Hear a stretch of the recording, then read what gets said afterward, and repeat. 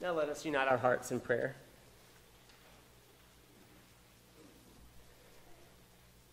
O God, you have created everything that is. You made the earth on which we stand and live, and that offers all of the provision that we need. You made the heavens that stretch so far above us that they remind us of just how small we really are in the big picture. You made the light that brightens up our lives, and especially, we are reminded today, warms up our cold hearts. And yet, God, even as you made all of these things and called them good, you still found room to make us, forming every one of us in your very image. Oh God, as we remember the baptism of Jesus today, awaken us to the memory of our own baptism. Keep us ever aware of our identity, not just as part of your creation, but as your very beloved children. Awaken us also to the fact that those people around us are your children too, and to treat them with the love and respect that is due them because of who they are in you. God, open our hearts to the truth that by our baptism we are not merely your children. More than that, we are called by our baptism to be in ministry in your church and in your world. And so enliven again our passions for serving you and for caring for one another in love. Help us to discern those opportunities to show love and to reach out and to extend kindness and to imitate your Son, Jesus Christ, in all that we do, so that we all may indeed be in ministry. Oh God, the waters of our baptism also remind us of your cleansing power. And so once again, wash us clean. Purge us of the attitudes, the harsh words, the short-sightedness that distract us from humbly serving you. We ask that you would wash us from the tendency to waste our breath and our time and our energy and our gifts on things that simply do not matter. Cleanse us from the desire to build our own kingdom rather than yours, and to follow our own will rather than yours.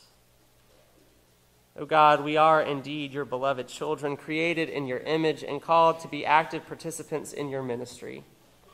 And so continue to mold us into the people you would have us be, especially now as we pray as your Son Jesus taught us to pray long ago, saying, Our Father, who art in heaven, hallowed be thy name. Thy kingdom come, thy will be done, on earth as it is in heaven. Give us this day our daily bread, and forgive us our trespasses, as we forgive those who trespass against us. And lead us not into temptation, but deliver us from evil. For thine is the kingdom, and the power, and the glory forever. Amen.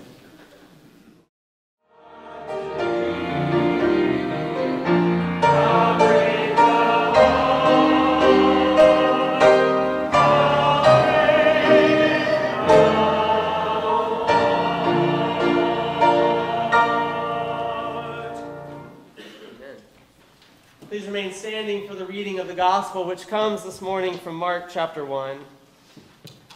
John the Baptist appeared in the wilderness, proclaiming a baptism of repentance for the forgiveness of sins. And people from the whole Judean countryside and all the people of Jerusalem were going out to him and were baptized by him in the river Jordan, confessing their sins. Now John was clothed with camel's hair, with a leather belt around his waist, and he ate locusts and wild honey. He proclaimed, The one who is more powerful than I is coming after me. I am not worthy to stoop down and untie the thong of his sandals. I have baptized you with water, but he will baptize you with the Holy Spirit. In those days, Jesus came from Nazareth of Galilee and was baptized by John in the Jordan. And just as he was coming up out of the water, he saw the heavens torn apart and the Spirit descending on him like a dove. And a voice came from heaven, You are my Son, the beloved. With you I am well pleased. Friends, this is the word of God for all of us, the people of God. Thanks be to God. Please be seated.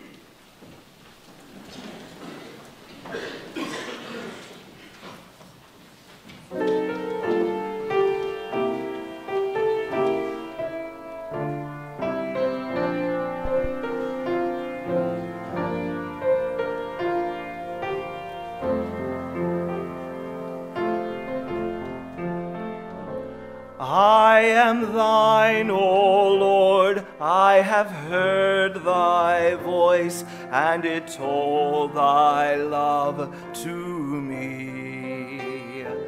But I long to rise in the arms of faith and be closer drawn to thee. Draw me nearer, nearer, blessed Lord, to the cross where thou hast died. Draw me nearer, nearer, nearer, blessed Lord, to thy precious bleeding side. Consecrate me now to thy service, Lord, by the power of grace divine. Let my soul look up with a steadfast hope, and thy will be lost in thine. Draw me nearer, nearer, blessed Lord, to the cross where thou hast died. Draw me nearer, nearer, nearer, blessed Lord, to thy precious bleeding side. My Jesus, I love thee. I know thou art mine. For thee all the follies of sin I resign. My gracious Redeemer, my Savior, art thou. If ever I loved thee, my Jesus,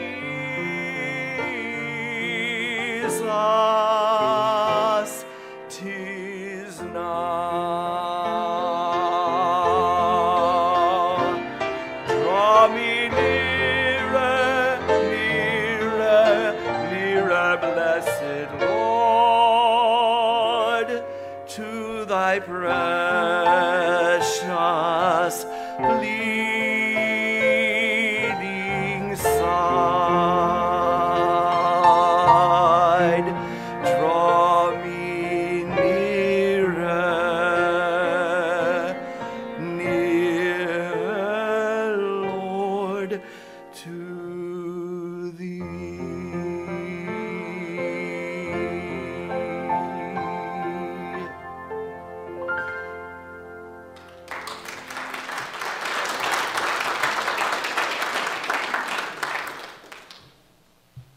Amen. Let us pray. Speak through me, or speak in spite of me. But speak, Lord, for we, your children, long to hear a word from you.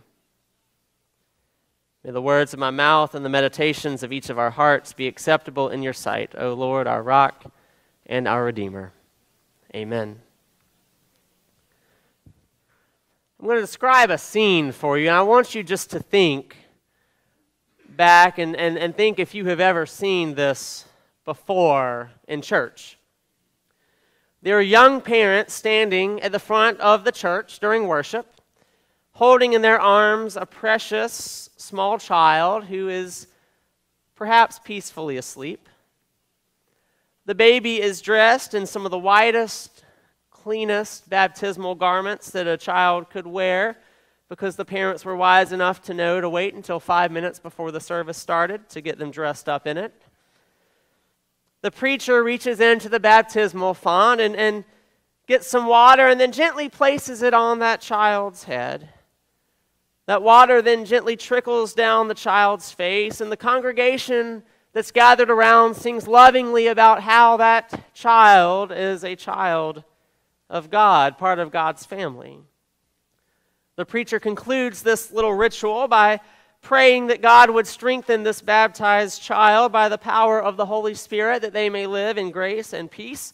And upon the completion of this nice ritual, the smiling parents and their child return to their seats, and the rest of the worship service returns to what was already in progress before it was interrupted by this sweet little ritual. At the end of the service, everyone, or a few family members might stick around and take some pictures at the front of the church. But for the most part, everyone who was gathered for worship, the preacher included, leaves and returns to their normal lives, and it's almost as though nothing at all happened. You ever been part of that? Some of us have been the smiling young parents at the front of the church. But it's easy to watch what unfolds in a baptism and to think, that was really nice. And then we go about our lives, many of us probably as though nothing happened at all. And if we've ever walked away from that scene as though nothing had happened, then we could probably learn a thing or two from the story of Jesus' baptism, another event that has led many over the years to wonder what exactly happened. You see, Christians throughout the centuries have had some really good questions about Jesus' baptism. For example, if Jesus was without sin, then why did he participate in a ritual that often we associate with the forgiveness of sins?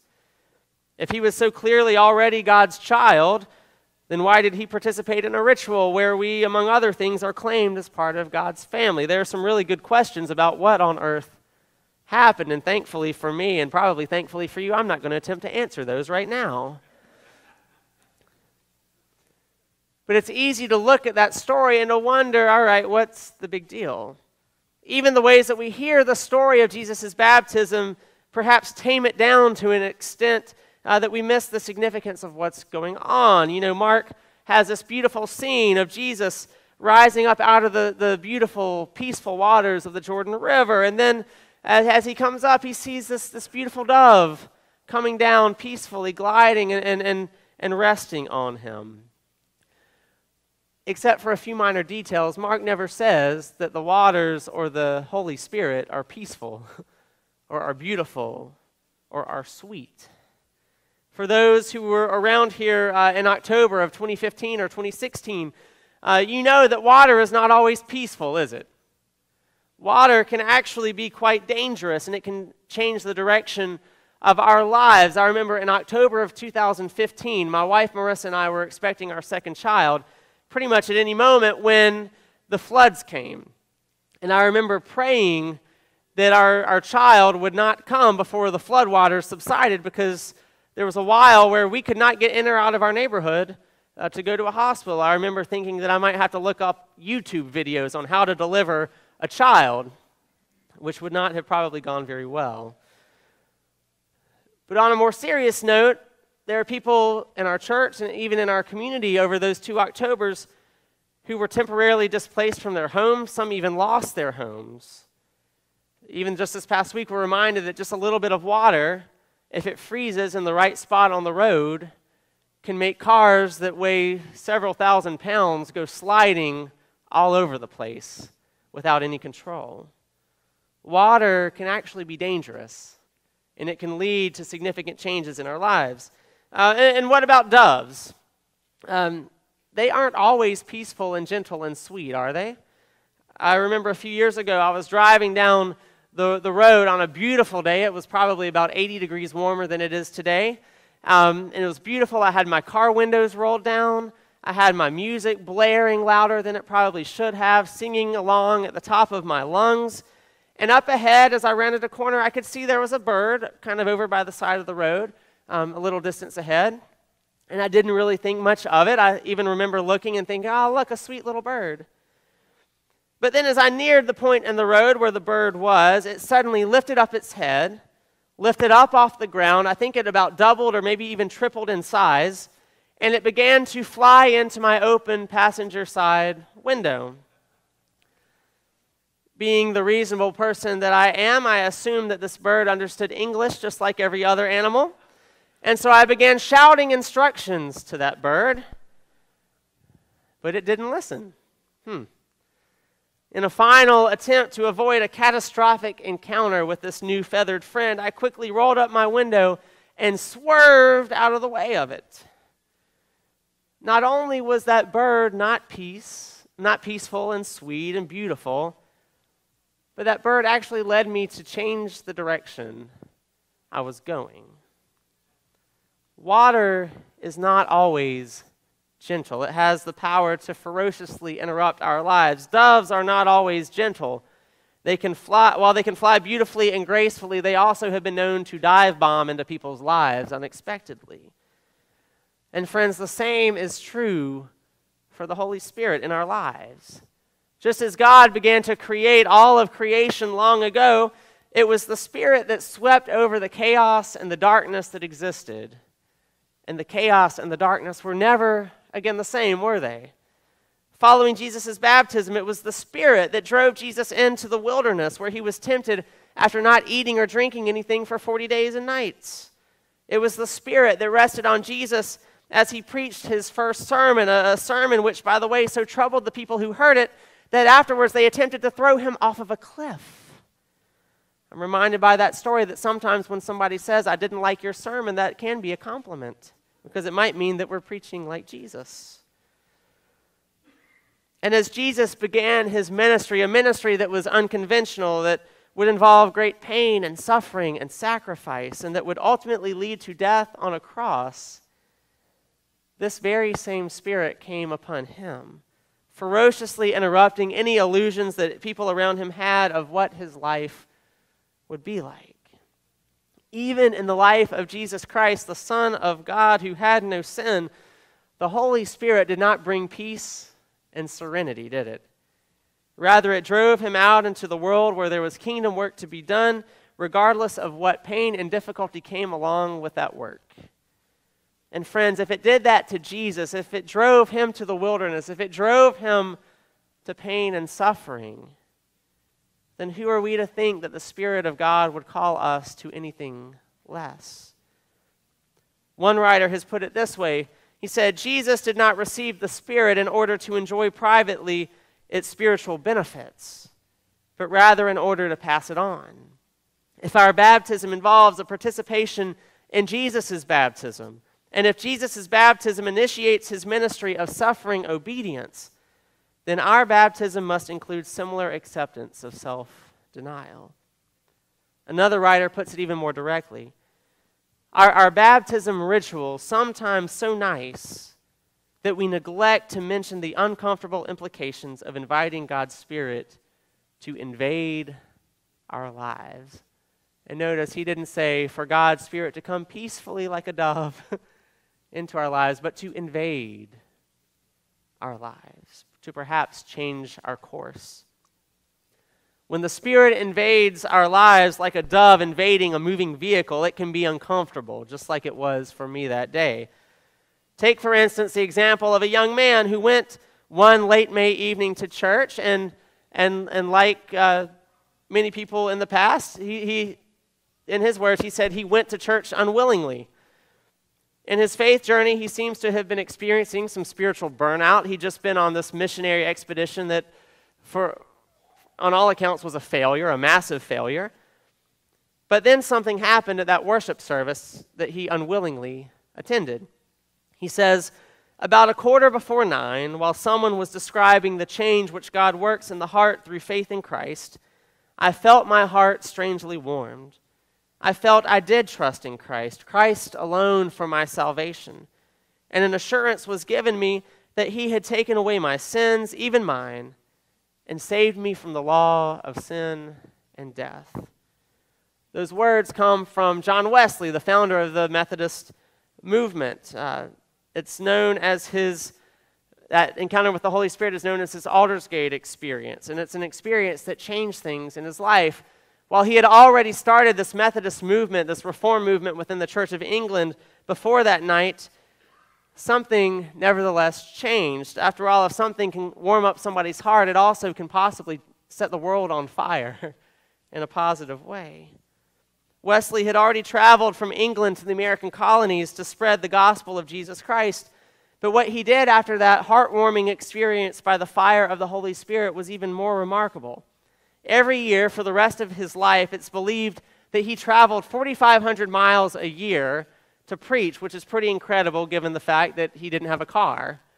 He had to go on a horse.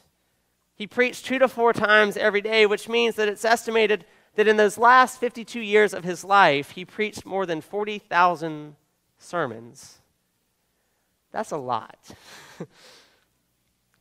With slavery a reality in his very own backyard, he became a dedicated abolitionist. He developed the first Sunday schools and worked to combat poverty and all kinds of social ills that plagued the people of his day. When he died, having devoted all of those final years of his life to that important work that the Spirit had given to him to do, he did so, I'm told, with hardly a penny to his name. Today, the United Methodist Church, which we're a part of and which grew out of the Methodist movement that John Wesley began several hundred years ago, is made up of more than 12.5 million people worldwide. And it's estimated that the membership in all of the different churches and denominations that trace their start back to John Wesley is tens of millions more than that. In Wesley's life, the Holy Spirit did not merely come to bring peace. It came to disrupt and interrupt and to move and to shake. And thank God that it did, because that movement of the Holy Spirit in his life has impacted every one of our lives today. There are plenty of other people who we can look at and say that the Holy Spirit in their life disrupted them and made them a little uncomfortable, but changed the world for the better. One of those people is a woman named Dorothy Day. In Rock Hill, where I grew up, at one of the Catholic churches, they had a soup kitchen that was called the Dorothy Day Soup Kitchen. And I, for years, had no idea who Dorothy Day was. But it turns out about 2 weeks ago was the 90th anniversary of her baptism into the Catholic Church. And up to that point in her life, she had variously been non-religious, religious, had even been an atheist at one point. She'd had multiple failed marriages to men who were not the best to her. Her third and final marriage actually fell apart when she decided to have their child baptized into the church, and her husband didn't want anything to do with the church. He was very much against the church, and so he left because he didn't want to be married to someone who would baptize their child in the church. And in fact, Dorothy would go on to be baptized herself. And in the Christ she discovered through that, she became very dedicated to issues of poverty and justice, and realized that it was God she'd been seeking her whole life, looking to support people who were struggling with poverty and injustices. She worked to launch what was known as the Catholic Workers Movement. With her help, there were more than 30 worker houses that were started in the United States and Canada, England, Australia, and Mexico that offered food and shelter to anyone in need, regardless of whether they deserved it or not. In a world where so many of us desire upward mobility, the ability to increase our possessions and increase our means and increase our social status, she actually led many people to practice voluntary poverty, or what we might call downward mobility. When the Holy Spirit interrupted her life, it changed her life dramatically, and it opened her up to criticism from a lot of people. I believe at one point, because of her outreach to the poor and because of how she was organizing people, the FBI actually investigated her to figure out what was up. The Holy Spirit did not make her life any easier. In fact, it probably made it harder. But it wasn't about making it easier that was important. It changed her life and the lives of countless others for the better. The great Christian thinker and writer C.S. Lewis was very well aware of how sometimes we want to perhaps domesticate the Holy Spirit and to treat it as though it's this kind of light thing out there that's pretty much detached from our lives. But he said that for Christians, the Spirit is not lighter than matter, but heavier. It moves people to abandon the comfort zone of home and to travel thousands of miles on horseback, preaching the gospel to people they'd never met before, and to die with nothing more than a few dollars in their pockets. The Holy Spirit moves people to feed and to give shelter and to subject themselves to criticism by others. It even moves people to confront the wilderness face to face and to die on a cross as Jesus did. The question is not whether the Holy Spirit moves us to places like those, but rather whether or not we're willing to let it do that. In a moment, we're going to do something together that's a little bit different from what we would normally do. We are going to reaffirm our baptismal covenant together as a congregation. We are going to recommit ourselves to the things that we promised to do when we were baptized, or to the things that maybe were promised on our behalf if we were baptized when we were a tiny child. And after doing that, if you feel so led, I'm going to invite you during the last hymn to come forward to the baptismal font and to just touch the water. And if you want to make a cross on your forehead or whatever you want to do to remember your baptism. What we're doing is not baptism, we're simply remembering our baptism. But while the Spirit of God might not be calling us to start new Christian movements that have tens of millions of followers, or to devote our lives to starting dozens of shelters for people who are poor, we remember that the Spirit has called people to do far crazier things than that. At the very least, here are some of the radical things that God's Spirit calls us to do. In a world where sin and evil and wickedness are so real, the Spirit calls us to renounce and reject those things. We are called to resist evil and injustice and oppression in whatever forms they present themselves.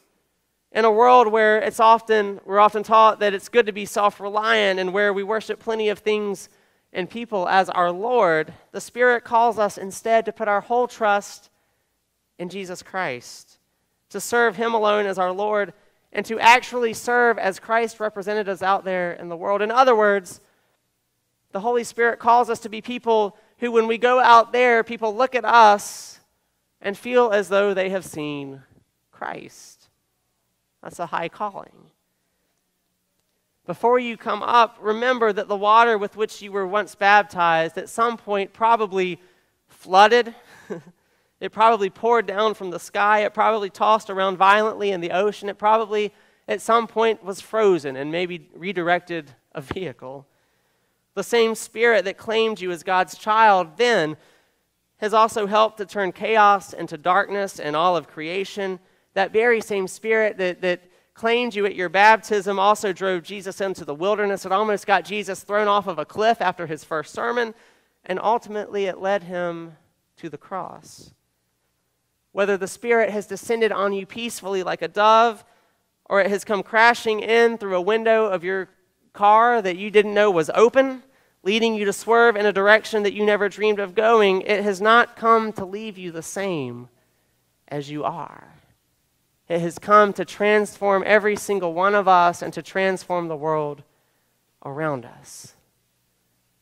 Will you let it? In the name of the Father, and the Son, and the Holy Spirit. Amen.